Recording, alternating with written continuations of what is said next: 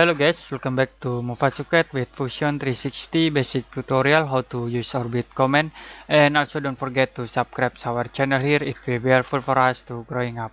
In this tutorial I will create a simple object. You can click a rectangle object here and click top view. We create rectangle from this point to this point.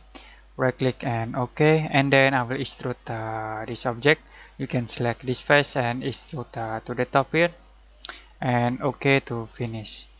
Okay, to orbit this object, you can click this orbit icon and then click in here, hold and move the cursor, and you can orbit this object. Okay, the second concept, you can click in this pivot, hold, and then you can orbit this object by using pivot. Okay, you can see, and release to finish. Okay, the third concept is you can press shift button, hold, and then press middle mouse. You can orbit this object.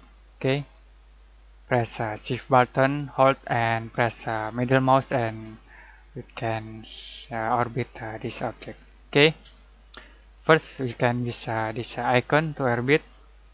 Right click OK, or you can use this pivot. You can click here pivot and then hold to orbit the object, or you can use shift button, press shift button and press middle mouse, and then you can orbit this object. Okay, release and you can finish this option. Okay, I think it's enough today for Fusion 360 basic tutorial how to use orbit command. If you have any question about this tutorial, you can comment below this video, and see you next time in another Fusion 360 basic tutorial.